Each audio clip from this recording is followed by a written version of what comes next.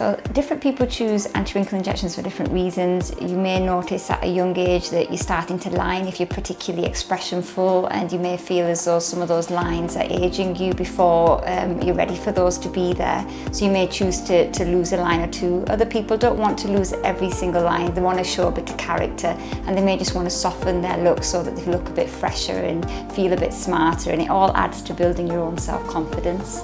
The Botox injections are done with a very fine needle, and it's just a couple of little injections into the key muscles so that we can create freshness of the face.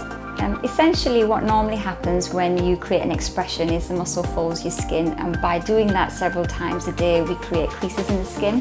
What Botox is doing is keeping the muscle very still so that it can't fold the skin, and the skin has time to recover, so the lines will soften.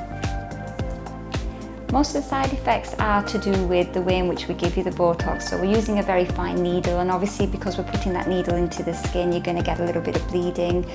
You might get anything from a faint red hue to what looks a little bit more like a little raised mosquito bite, but it's very, very temporary and settles usually within a matter of minutes. It's not totally uncommon to get a bruise, but bruising tends to be very small with Botox if it's going to occur.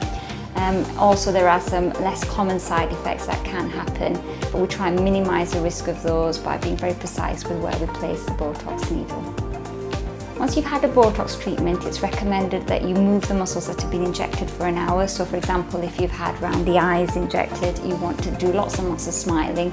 That helps to activate the Botox in the key muscle that we've targeted it at. We also usually advise that for a couple of days you avoid doing activities that make you very hot, and avoid any alcohol for 2 days as well. And it's just staying upright for a couple of hours. So it's very minimal aftercare. Usually most people go about their day-to-day lives as normal.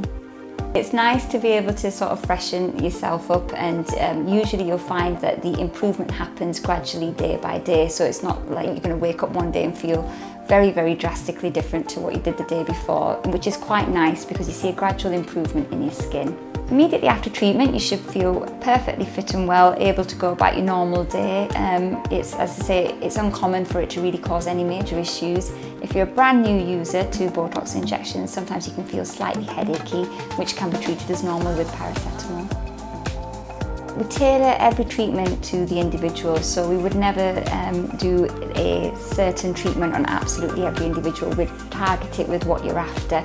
So if you're just wanting to soften a few lines rather than go for total freshness, and we would do that, whereas other people might like to be more still, and we can achieve that as well. So we'd very much talk to you about what you're after, look at the muscles on your face, and then make a bespoke plan for you.